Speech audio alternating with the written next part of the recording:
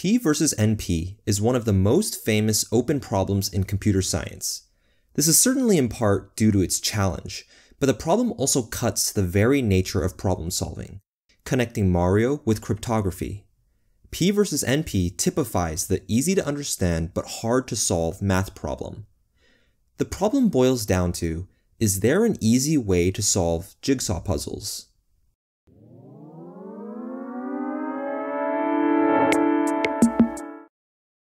In computer science, we like to categorize problems based on how hard they are to solve.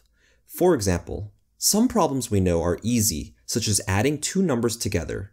It's simple to do and simple to check if someone's answer is correct. We can just solve the problem for ourselves. Let's call this group P. Examples of problems in P include, what is a number's greatest common divisor, and is this number prime?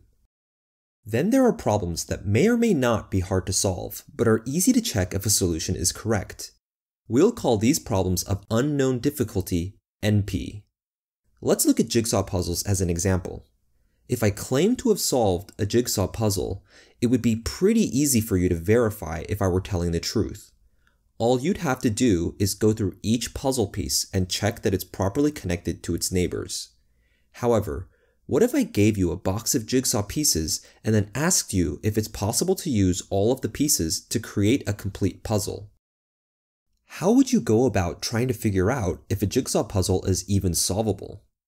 One way would be to try all possibilities and say it isn't solvable if no configuration gives us a complete picture. However, this would take an enormous amount of time. Is there any faster way? We actually don't know. And that is P versus NP. The heart of the question is whether or not easily verifying a solution and easily producing a solution describe the same problems.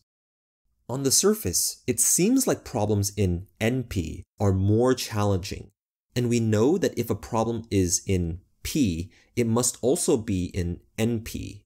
What we want to know is if the reverse is true. Does a problem being in NP mean it is also in P? If that is the case, it would mean that both sets describe the same problems.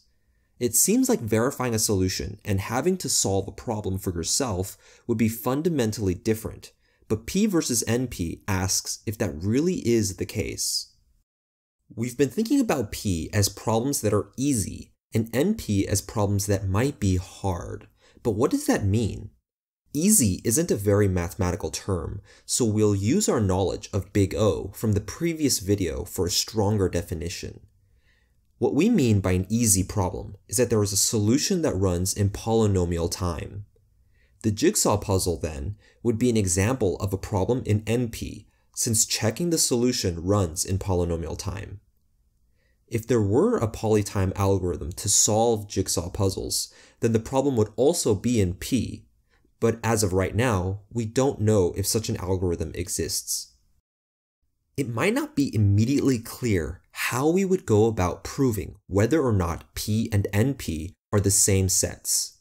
The cook-levin theorem presents an incredible idea which shows that a problem called SAT is the hardest problem in NP.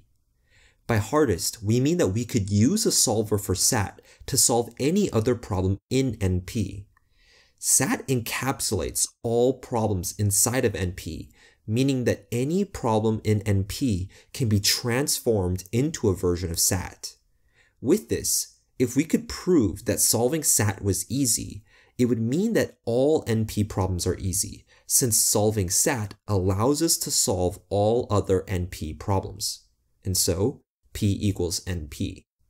On the other hand, if SAT is fundamentally hard to solve, then P does not equal NP, since SAT would be a problem in NP, but not in P.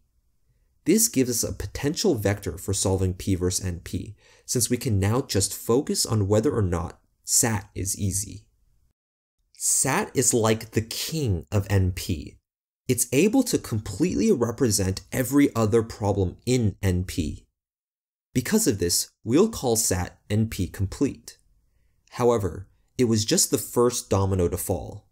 Proving SAT to be the hardest problem in NP opened the floodgates in this field of study as it allowed us to find many more of these NP-complete problems, including the jigsaw puzzles from before, Sudoku, Mario, and hundreds more.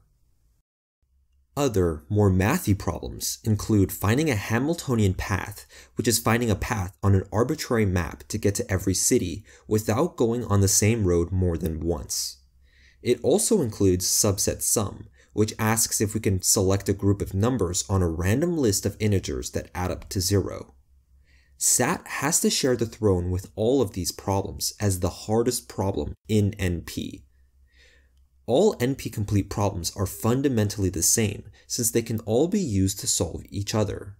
If we can show that any one of these problems can be easily solved, or that it's impossible to efficiently solve them, we will have solved P versus NP. Beyond P and NP, there are problems that we know are hard, such as chess. We know chess is hard to solve, but it also seems hard to verify a solution. Given a random chessboard, it's not clear what would be the best move to make, but it also isn't obvious how to check if a move made was the correct one. This new class of problems is known as exp time. Unlike with P and NP, we actually know that P and exp time are not the same.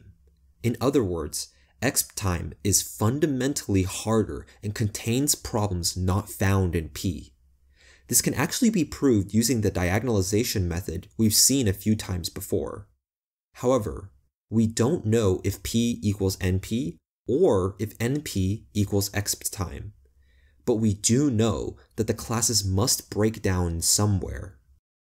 There are many more groups of problems under an entire field known as complexity theory, such as classes looking at the efficiency of using space, looking at the complement of problems, using probabilistic algorithms, and using quantum computers.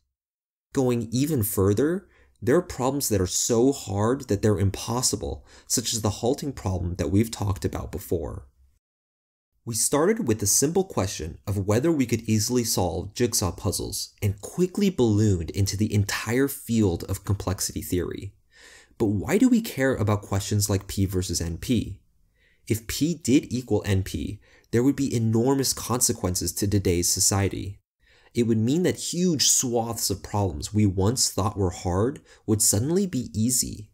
The common example is that it would invalidate most of our cryptography since they're dependent on the hope that prime factorization is hard.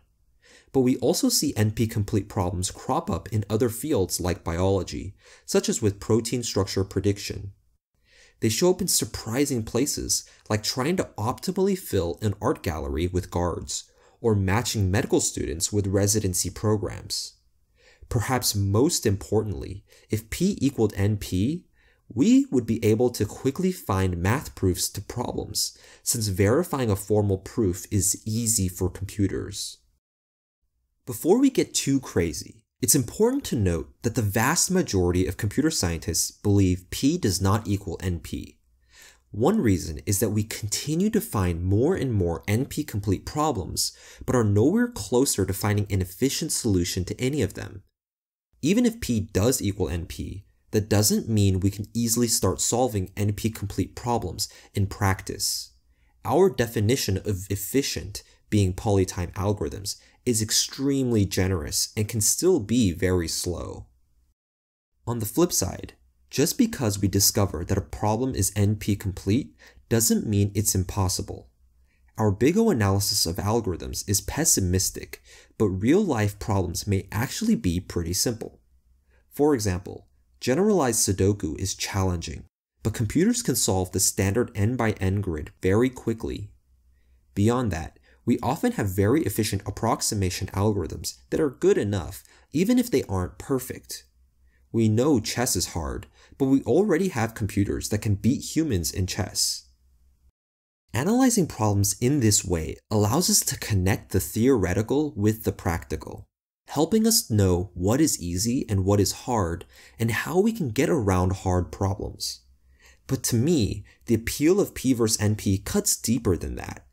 This type of analysis allows us to see the underlying nature of problems. It strips them down to their core, unveiling that two problems that seemed very different on the surface are really two sides of the same coin.